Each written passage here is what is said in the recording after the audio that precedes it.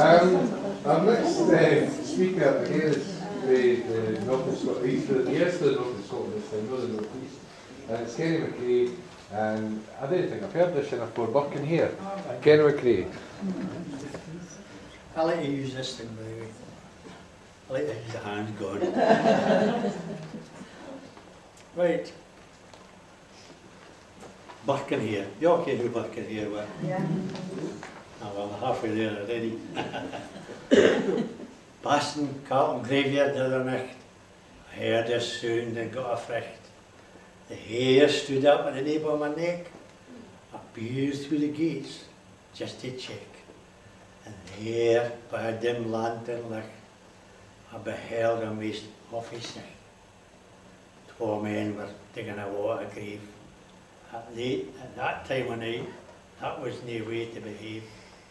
As I stood, I watched, I made no sound. As deeper and deeper, they dug into the ground.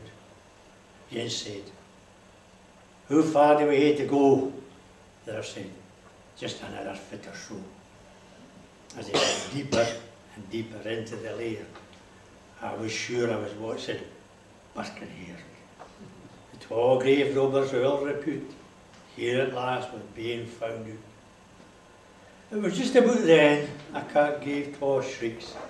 I got such a fright, and he had jumped out my boots.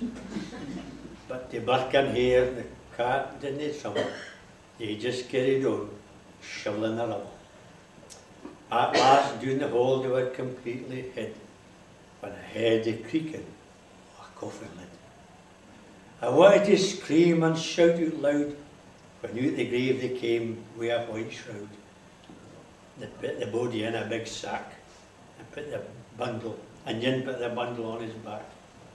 They came towards me at the gate. My heart was thumping at a hell of a rate. I pushed into the shadows as far as I could go, so that not even a wee bit of me would show. I kent if I was seen by the awful pair. I didn't want it.